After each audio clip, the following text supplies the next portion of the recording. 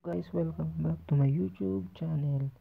Kung bago ka lang sa channel na ito, please like, share, and subscribe. Today's video, ituro ko sa inyo kung paano mag-block sa converge wifi router.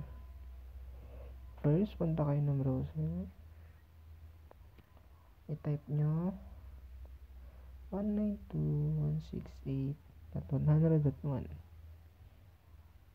So, sa username, makikita nyo to sa likod ng inyong mga router.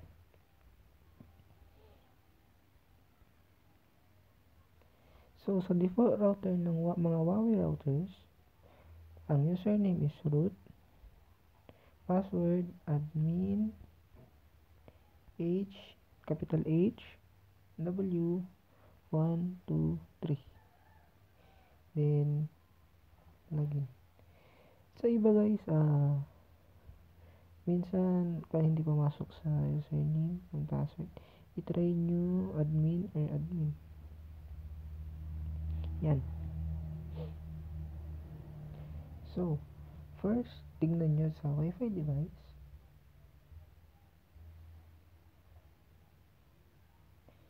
Then, hanapin nyo dyan yung gusto nyo i-block. Halimbawa, itong Huawei Y6P, gusto ko siya i-block. So, para ma-block siya, kopyahin nyo tong MAC address. Ito. Yung mga may letter tas number. Yan. Then, copy. Punta sa advanced. Sa security. Wi-Fi MAC filtering.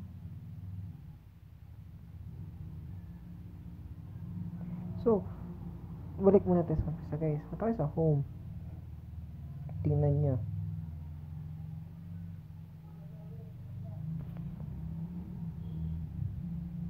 Tingnan nyo sa home. Diba? Active siya. Ayan no. 8 minutes active siya. So, after na block, dapat mawawala siya kaagad dito sa active list or sa connection duration. Try natin.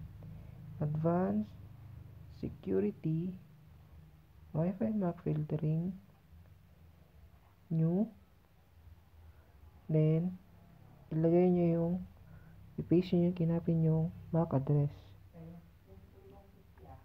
Then dapat dito malalaki yung mga letter lagi. Di ba balance? Converge router, ganun talaga. 2A CCA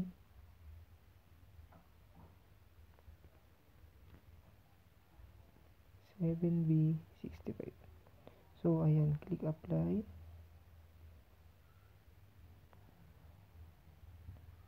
Ayan.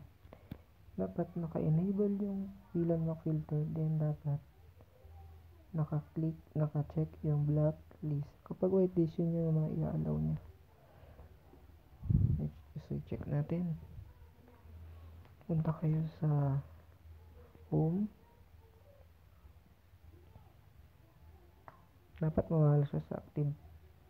Then, Wi-Fi devices. Ayun, si Huawei Y6P. Offline na siya. Ito.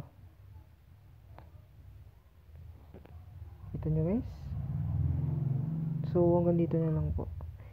Thank you for watching.